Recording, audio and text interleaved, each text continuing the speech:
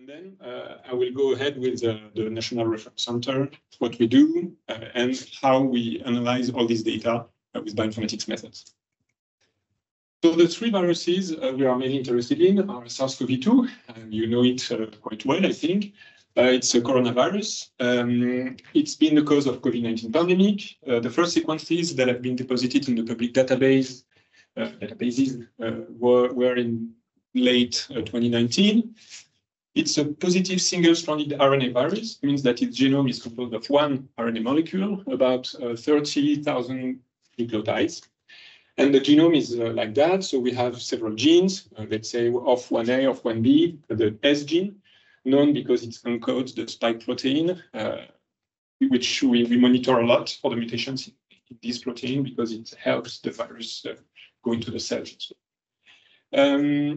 From the beginning of the pandemic, there were about 800 million cases that were reported. If you look at the WHO data from May 2024, it's quite a large number. Then influenza virus, it's a negative strand RNA virus, but instead of one segment, one molecule of RNA, there are 8 molecules of RNA, for a total of 15,000 nucleotides.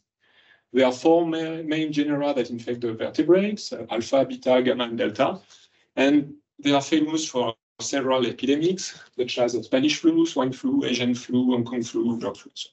So flu is quite famous, and many of you have been infected by flu at some point, I guess. And the last one I will present briefly, respiratory syncytial virus. It causes the bronchiolitis, which is a very serious condition, especially in newborns, especially the newborns that may be hospitalized for that. The number of cases per year is about 33 million worldwide and 450,000 cases in France every year.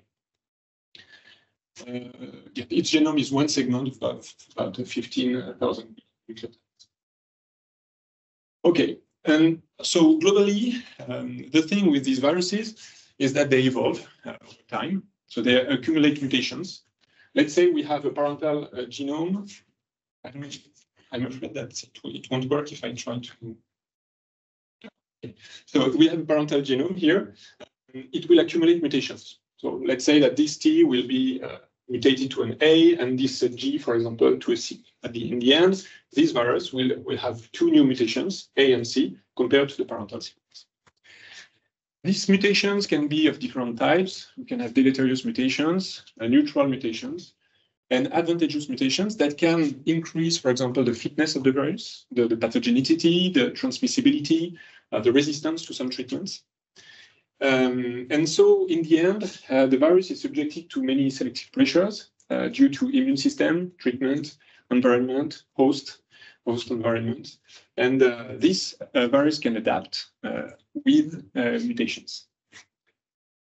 And by doing so, accumulating mutations, these viruses will evolve, and we can represent this evolution using phylogenetic trees.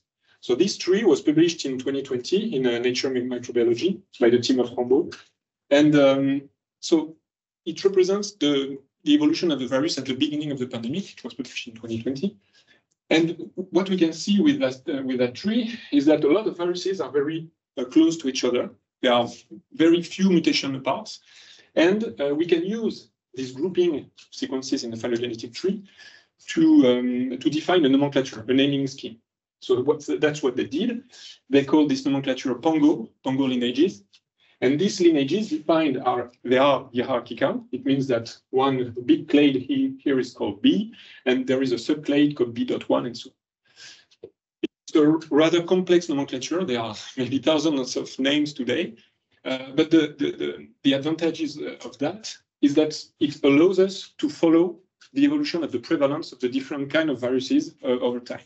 For example, here in January 2023, the BA.5 lineage defined in this nomenclature was quite prevalent here, and over the year, this prevalence decreased until reaching almost 0 here, and it was replaced by other lineages such as the XBB and its child lineage. So this nomenclature allowed us, and so based on the phylogenetic evolution, phylogenetic trees, allowed us to follow the different lineages over time. And actually, these lineages correspond also to some mutational patterns because each lineage is defined by a combination of different mutations. Okay for that.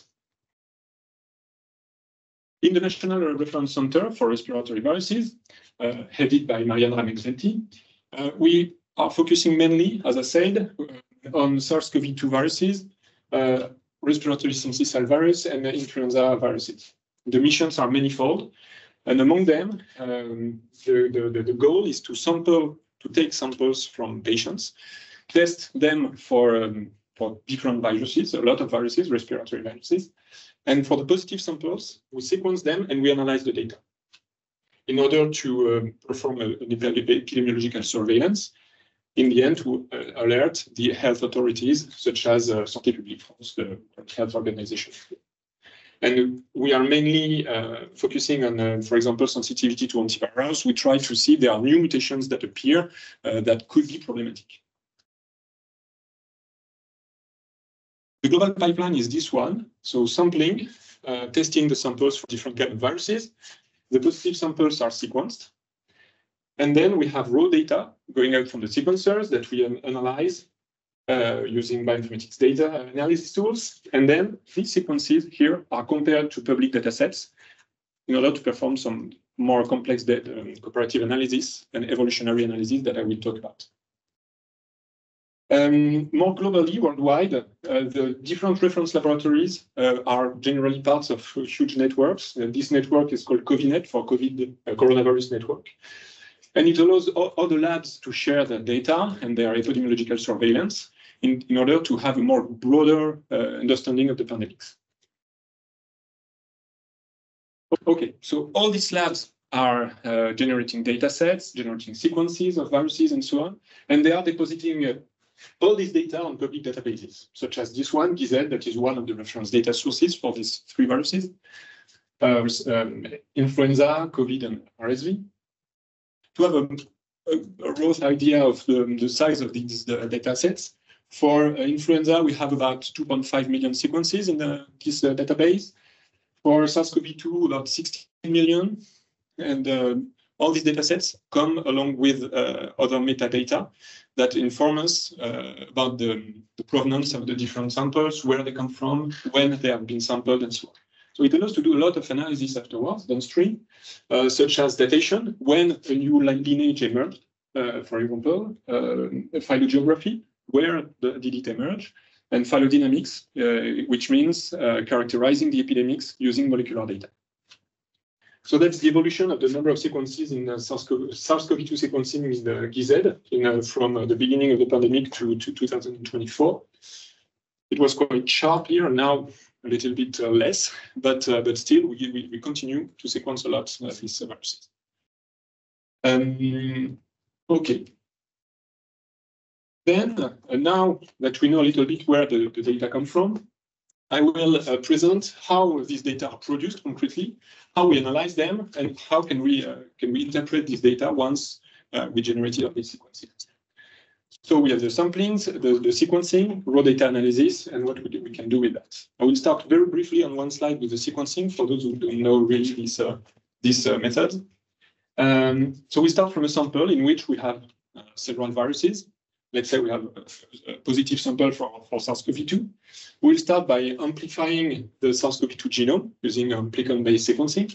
And these amplified fragments are then sequenced. And at the output of the sequencer, we have these kind of files with millions of little sequences called reads of about between 100 and 200 nucleotides. And each of these sequences comes from a particular region, a location in the original region, the reference genome. Here, as the reference genome, we use one of the first sequences that were deposited in the database. So for an example, I don't know if it's really clear here, but we have the full genome here of the SARS-CoV-2. And for each little square here corresponds to one sequence that has been sequenced, one read that is placed at the right location on the genome. And on the top here, we have the coverage, meaning the number of reads that map to the specific region. And if we zoom, for example, on this region, we can see the different reads that are placed on the right position. And directly, what we can see is that here on this position, we have a C on the reference genome, but on all the reads, here we have a T. It means that there is a mutation at this position, T instead of C. And here we have all the reads that are deleted for the 9 nucleotides. However, in the reference genome, we have the 9 nucleotides. So that way, we can know what are all the mutations that are present in the sample. And that's what the plan will show now exactly does. This pipeline analyzes exactly what I just presented. So the data are output from the sequencer, and they go through many steps, many processes, and so on. And this pipeline has been developed collaboratively and iteratively by many people from the Hub of Bioinformatics at the beginning, the team of Etienne Simon-Laurière, Georges Marchment, who helped a lot refactoring the pipeline. And now the pipeline is maintained by Kevin Da Silva, Samar Berera, and Jérôme Bourret, who are bioinformaticians in the National Reference Center. So there are different processes, but the main part is the part on the top. It takes the reads as input and it generates the full genomes of the viruses of all the samples. We have other processes that correspond to quality control and so on, and also the annotation. Because for each sequence, we want to know what is its lineage. So for this part, basically what we do is take the initial reads file. We assemble all the reads, meaning that we want to create longer sequences. Roughly, it means that if there is an intersection between two reads, we can merge them into longer sequences. There are some very nice algorithmic developments in that area, in that domain. I'm not expert in, but still it's very interesting. And then we use this assembly in order to modify the reference genome, the initial one, in order to get a reference genome that is closer to the sample. And this reference genome is then used to remap the reads on it and to see where are the mutations and so on. So it's called variant calling and consensus calling. In the end, we have consensus genome that corresponds to the main, for each position of the reference genome, we have the main nucleotide, the nucleotide that has the most coverage, let's say. So that's a description of the pipeline. In the end, we have a lot of consensus sequences, FASTA sequences, and clade annotation, and the quality control reports and so on. It's important to know that these sequences are not directly deposited in the public databases because there may be some errors when you analyze, I don't know, thousands of sequences per month.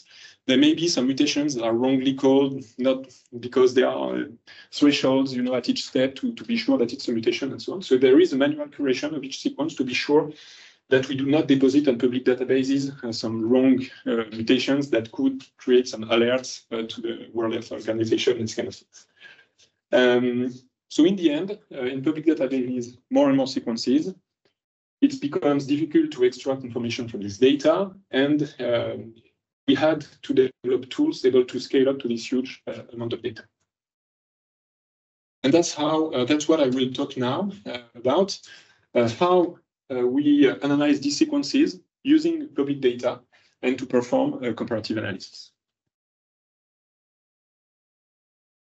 It's possible to do many things with this data. As I said before, we want to trace the evolution of the virus. To do so, we will use phylogenetic methods. We want to monitor the emergence of new variants, new lineages, new mutations. We want to characterize the epidemics in terms of growing or not or decreasing the global epidemics using molecular data. And we want to trace the geographical evolution of the virus using datation methods, phylogeographical methods. But to do so, there are different steps. The first one is that we want to align the sequences together. I will talk a little bit about that. We want to infer phylogenies. I will talk a little bit about that also, how to infer trees and to test their robustness. And we want to perform evolutionary analysis. And I will present a project we worked on these topics. Why do we need to align all these sequences? When we generate the consensus sequences, there may be some insertions, deletions, and so they are not aligned anymore. If we just put them on top of each other, we obtain something like that. they are not aligned. We don't know if this G or this C corresponds to this C and so on. So we want to be sure that all the columns of the alignment are homologous and they correspond to the same position. Okay. And so this multiple sequence alignment is a crucial step in any downstream analysis because especially with these viruses where there are quite few mutations. If two sequences are just 2 or 3 mutations apart, if you shift the alignment, you will have a lot of mutations that will just bias the evolutionary analysis downstream. So this multiple sequence alignment problem is really crucial for downstream analysis. However, the usual tools that we use for building this multiple sequence analysis, multiple sequence alignment, have difficulties with more than a few thousand sequences. It's because of the algorithmic complexity, and also because of incomplete low-quality sequences, sequencing errors that accumulate when in the data. That's why in 2020 we worked on the COVID-Align.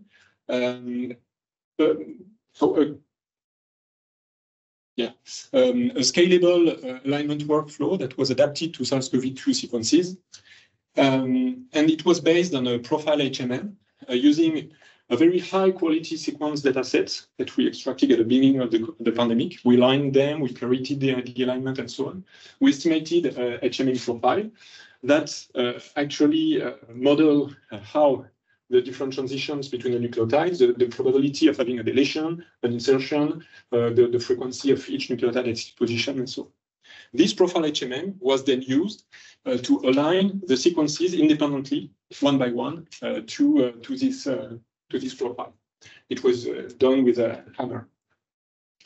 And actually, it worked quite well. The alignments were really accurate.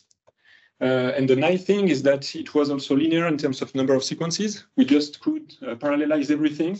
It was independent. Each sequence was aligned independently on the profile HMM. So we can scale up that on a huge cluster. It was okay. And it could handle at the time the whole data set. But it was still very memory intensive. And other teams in parallel worked on this alignment tool called NextAlign. Because they observed that actually all sequences that we are analyzing for SARS-CoV-2 are constructed from the same reference. So we all map the reads on the same reference. So it doesn't make sense to just align them globally like that because we know the reference on which they are being reconstructed. And they are very similar, highly similar to each other. So here, the NextAlign align all the sequences pairwise, again, the same reference, the initial one, with some algorithmic tricks. For example, they try to find matching seeds between the reference and the compared sequence using some specific data structures. They extend the seeds using a sliding window and reconstruct a band of variable width here that covers the full alignment. And that way, it's possible with some dynamic programming approach to just constrain our search in this specific area, and it's really efficient. And so NextAlign is nowadays widely used in this domain, and not only for SARS-CoV-2, but for a lot of viruses. Okay, so now we have our sequences, our consensus sequences that are quite clean. We have our global multiple sequence alignment, but we want to infer the evolutionary relationships between these different sequences. So we want to infer phylogenies. And to infer evolutionary relationships of a group of individuals by comparing genes and protein sequences. That's the point of phylogeny. And here on viruses, usually we take the full genome. So as I said before, for SARS-CoV-2, it's 30,000 nucleotides, the full sequence. And here for SARS-CoV-2, all the analyzed sequences are inherited from a common ancestor. We know that it derived from the same reference, from the same original strain. And yeah, for the phylogeny, we need all the sequences to be homologous. And so we want to start from this multiple sequence alignment to get a tree. And this tree here is unrooted. It means that we don't know where is the starting point. For SARS-CoV-2, we can root it afterwards because we know the initial sequence. But let's say that this tree is unrooted. We want to know the topology, how the different sequences are grouped together, and how the different branches are branched together. And we want to infer the branch lengths that correspond roughly to a number of mutations that separate different clades. But to do so, just briefly, I will introduce very roughly evolutionary models. It's just that I will use them afterwards on the evolutionary analysis part. So here, basically, we want to model the sequence evolution in the likelihood framework. And to do so, for example, here, if we take this position of the multiple sequence alignment, there is a and a C, T1, T2, T3. We can map them on the tree. And with in the likelihood framework and the model of evolutions, the models of evolution, we can compute the probabilities at internal nodes to have an A, a C, a G, a T. Okay, and this probability is computed using the branch length and the shape of the tree.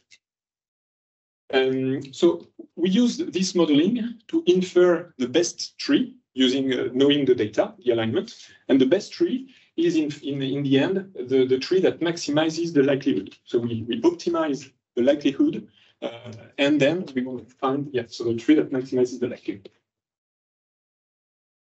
There are several tools that are able to perform that. I can mention IQ-Tree, FiML, and RocksMLNG, the three main tools for that, the three usual suspects. And so, they take a multiple sequence alignment, they infer a tree.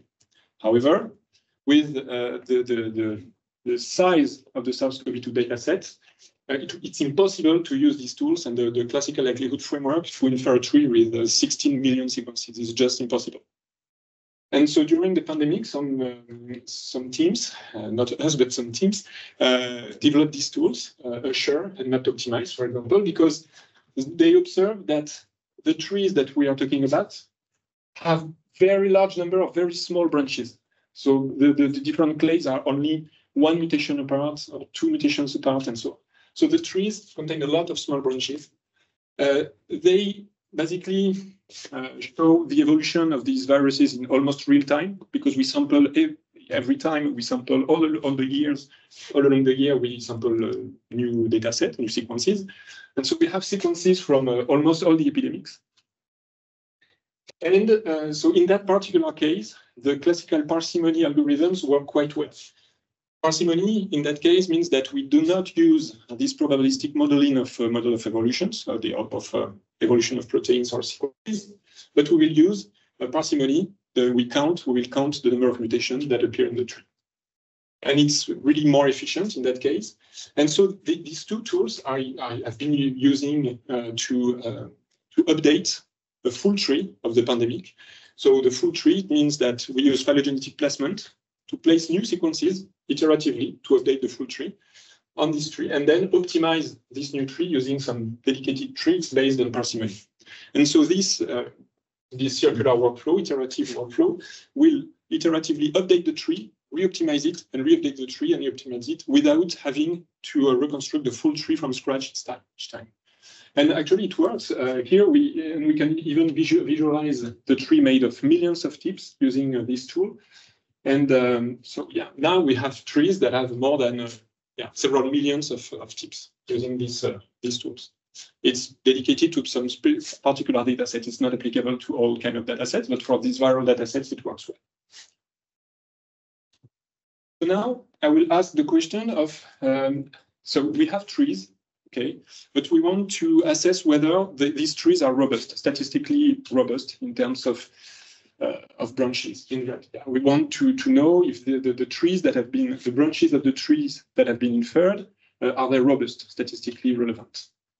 And to do so, there are different methods, but the main method that is used is the phylogenetic bootstrap. I'm talking a little bit about that because I've been working on bootstrap for the past few years. And so here, the process is the following. We start from the multiple sequence alignment. We infer the tree with the different tools that I presented before. And then we will resample the columns of the multiple sequence alignment with replacement. And that way, it will generate one bootstrap alignment. And we do it, let's say, 1,000 times. We have, in that case, 1,000 bootstrap alignments. And from each of these bootstrap alignments, we will infer a bootstrap tree. Okay. And in the end, the statistical support of this branch of the reference tree will correspond to the proportion of bootstrap trees in which we find this exact same branch. Okay? And one branch is defined by a split of the taxa. It means that this branch splits the taxa, the sequence set in two. We have on one side 1, 2, on the other side 3, 4, 5. Okay? And we find this split on this tree, but not on this tree. Okay. And so that way we compute the FBP, Felsenstein bootstrap proportion, which will correspond to the support we want to compute. However, so yeah, just it's a binary function. It means that the branch is present or absent in each bootstrap tree. However, with very large data sets, there are some limits of this method. And especially here we tried on HIV the sequence data set of almost 10,000 sequences. The subtypes are colored in different colors. And we can see that here the bootstrap support of these well-known clades are very low. For example, here 3%. And it's due to different things such as recombination, convergence, partial sequences. I will talk about convergence in the last part. Partial sequences, reconstruction errors, and so on. And the more taxa we have, the higher the probability of these rogue taxa is. And the rogue taxa are the sequences that are not placed on the same position of the tree on each bootstrap tree. And these taxa, especially for deep branches, make a strong impact, have a strong impact on the support. Yeah, so what we did, what we worked on, especially with Mireille, Jean-Bacca, and Olivier Gasquel here, was a new version of this bootstrap called TBE, Transfer Bootstrap Expectation, in which we have the exact same process. We generate a reference tree, bootstrap trees, and so on. But instead of comparing one branch to the exact branch in each bootstrap tree, we measure, we define a almost continuous function that measures the degree of presence of the branch in the trees. So it's not anymore 0 or 1, but it can be 0.5. And just as an example, we define three things. The first one is the distance between two branches. We want to compute the distance between the branch, one branch of the reference tree, one branch of the bootstrap tree. And here the distance is 2. Means that if we consider the splits 1 to 5, 3, 4, and these splits, if we move 5 on the other side and 3 on the other side, so 2 moves, we have the same split. So it's a distance of 2. And then we define the distance between one branch of the reference tree and a full bootstrap tree. This distance is actually the minimum distance that we can find. So we take the branch that computes the minimum distance between the two branches. So it's the minimum. And in the end, we compute the average of all these minimum distances over all the bootstrap trees. We normalize them, and it's called TBE. It has nice properties. And especially if we analyze the same data set, we can see that these branches are now well supported. Okay, for the bootstrap. So now we have our multiple sequence alignments. We have our phylogenetic trees. We know how to assess their robustness. And we want oh no, there is one last slide, sorry for that. It's just that there were some discussions about the fact that TBE could be biased towards highly densely sampled clades. If clades have basically a lot of very similar sequences, it may be biased. And with Paul and Olivier, we worked on this topic. And what Paul did is to subsample a lot the trees in order to have a more balanced set of clades. And he found out that actually FBP shows a high variability, strong increase while subsampling, and poor signal in resting trees, rather than TBE that was found to be more robust and stable across all subtypes. So it was better than expected towards subsampling. Okay, so now we have our trees. We know how to assess their robustness. And we will we will do some evolutionary analysis on these trees. And I will present a project we've been working on with Marie during her PhD and Olivier Gasquel. This is about convergent evolution. I think I forgot to put the reference that it used to be. So it was published this year in GBE. So if we look at the cycle of the HIV in a human cell, we can see that there are several parts of this cycle that are targeted by antiviral treatments.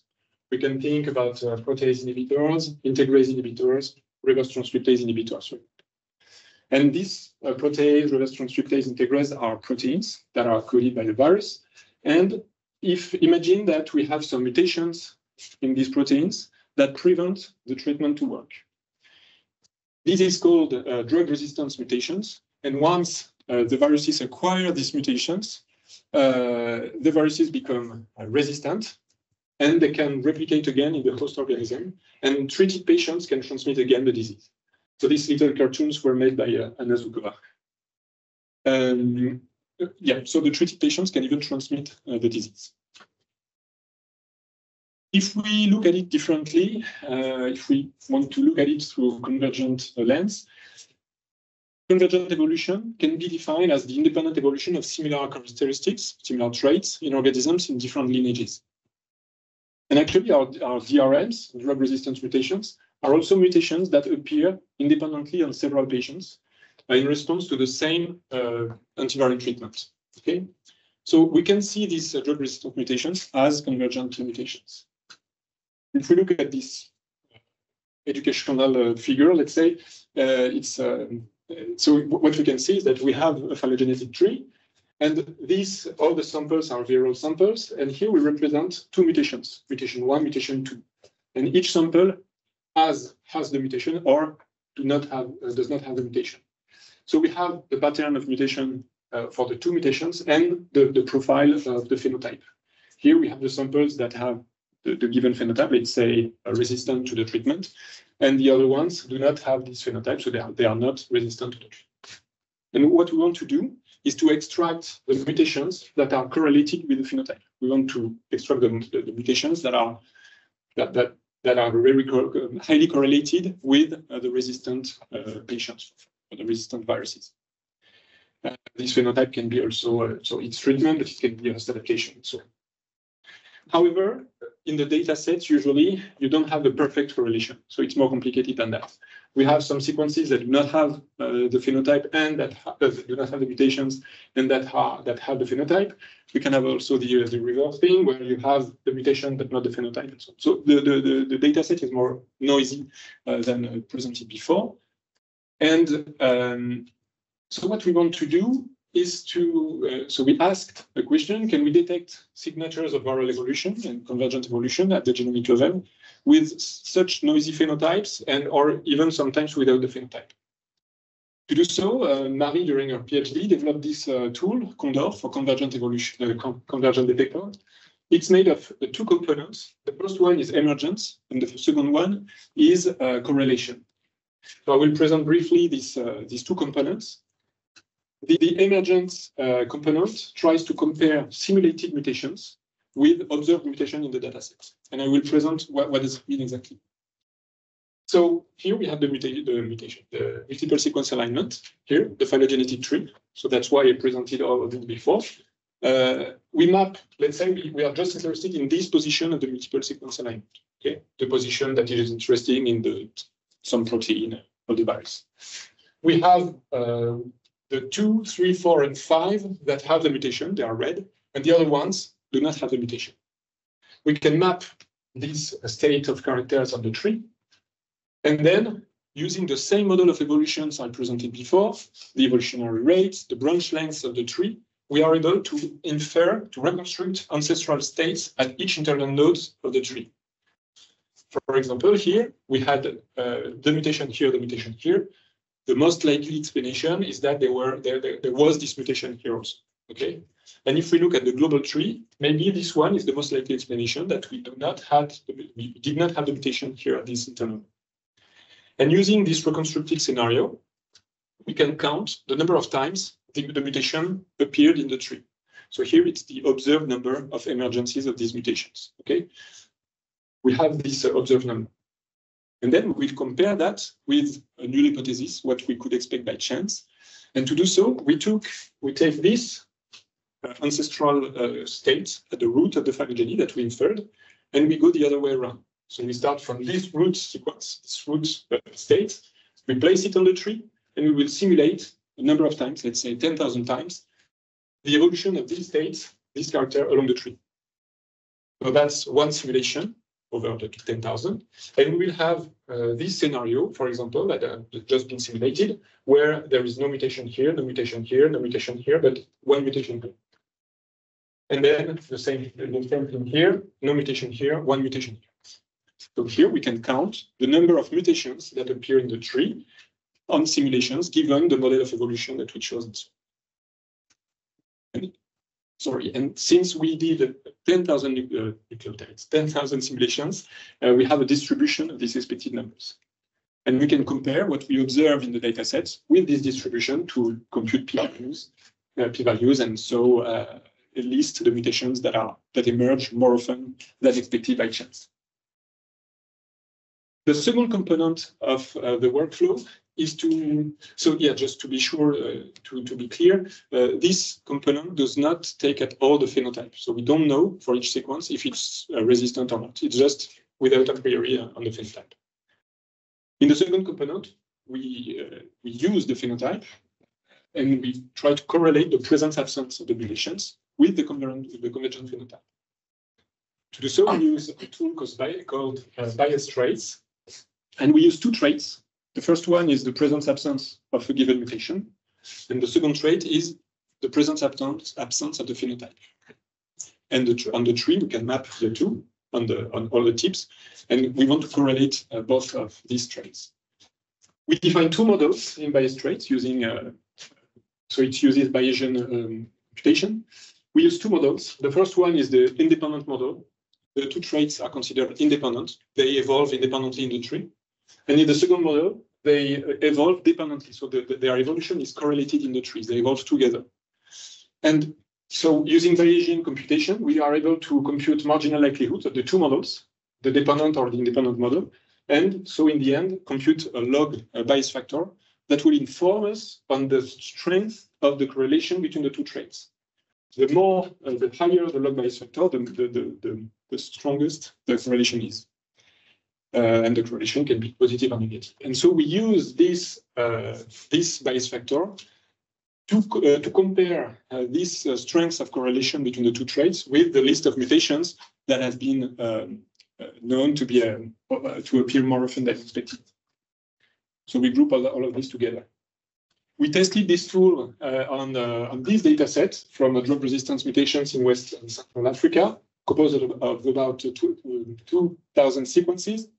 And we used at the phenotype the fact that the samples were treated or not treated as a proxy to resistant or not resistant. And that's why we needed a pipeline that is able to support fuzzy or noisy phenotypes, because we have non-treated patients that have resistant mutations, treated patients that do not have the resistant mutation. So it's, and we use that like that. And actually, we were able, so we aim to find 29 drug-resistant mutations. So we were able to compute true positives, false positive, recall, precision, usual metrics like that. And the Condor pipeline with the two components had a quite high precision with very few false positives.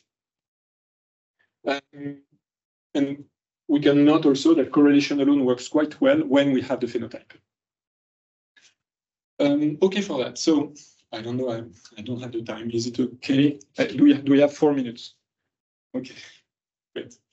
So I will just finish with a thing that is mostly transversal to everything I said before, is that, as you have maybe noticed, I talked a lot about data analysis workflows for consensus generations, a large workflow to compute all this data, multiple sequence alignment. We have huge workflows to do that, phylogeny inference, also workflows, evolutionary analysis, many workflows. So in the end, the data is nowadays composed not of raw data, but of workflow. Our data are the workflows.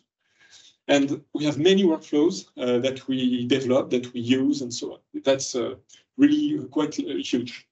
And so when we talk about workflow, a little bit more formally, what we can define is that a workflow is basically a graph that represents the specification of the analysis that we want to do. The nodes of these graphs are processes, bioinformatics tasks that use tools and so on, operations. And the edges of these graphs are the data flow, correspond to the data flow between the processes. And there are workflow management systems that are widely used nowadays to represent this workflow. So Galaxy, for example, Nextflow, SnakeMake, that are quite nice because they are code-based. So we write basically scripts to implement these workflows. And so why is it important to, why do I talk about that? It's mainly in the area of reproducibility crisis and so on. But for a concrete example, you analyze some data, you develop a pipeline, you analyze the data, you refactor the pipeline, you reanalyze, you refactor, and so on. At some point, you are happy with your data analysis, you submit a paper. When the reviews come back, you cry because the reviewers ask you many things, and you don't remember how the figure was generated and so on. Where is the right data? So it's a mess.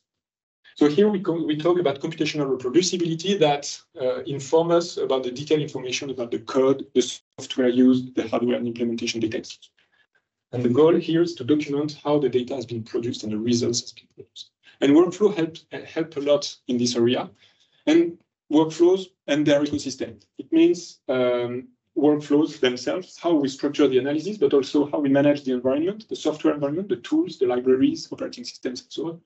The execution machine, the versioning of all this stuff. And so workflows solve part of all these problematics about reproducibility. We can think about versioning, multi-language analysis, testing the workflows. Now it's more, it's more used now. Sharing the analysis a little bit. How to manage the environment, how to perform parallel processing of all these steps of the workflows, to re-execute the processes, to change the executing machines, to handle the errors and so on, and perform scalable executions of many machines. So workflows work quite well. However, now the problematic is that more and more workflows are available in the databases, in the repositories. Here, if we look at the number of articles in Nature of Science that mention next flow and state mix, it's quite growing, increasing. It's okay still in 2022, but if we follow the trend, it can be problematic for a few years. And the evolution of the monthly and cumulative number of Nextflow and SnakeMake workflows available on GitHub is quite increasing annually.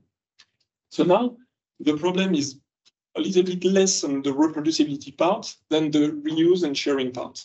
And here, if we look at the pipeline lifecycle that we defined in 2023, development of the workflows, kind of okay. I mean, we have to diffuse the good practices for that, but we have tools to do that. Testing, deployment, execution, maintenance, reproducibility, quite okay. But now the real problem is the reuse. How can we reuse all this code? And so the goal, and that's what George, during his PhD with Sarah and I, is working on. How can we reuse all this code? How can we annotate this workflow, store this workflow, query this workflow, and so on? Okay, and just to go back on viral workflows, just to mention that all these workflows are really highly used nowadays. It's more and more used, even in these viral analysis. For example, NextTrain, which is a very widely used system to monitor the epidemics, is based on SnakeMake. The data behind are analyzed using SnakeMake. And a lot of viral workflows are using Nextflow and SnakeMake. So these two problematics are kind of correlated. So I would like to thank you for your attention. I don't know if I'm late or not. And I want really to thank all the collaborators with whom I worked in the past few years. Of course, at LESN, at the National Respiratory Center for National Reference Center for Respiratory Viruses, Muséum National d'Histoire Naturelle, Paul and Olivier, UTC Compiègne-Myrène, Jean Bacal in Kenya, the Jeva unit at Pasteur, and so on. And of course, our former team at Pasteur, evolutionary bioinformatics team with Jakub, Luc, Anna, and Marie. Thank you very much.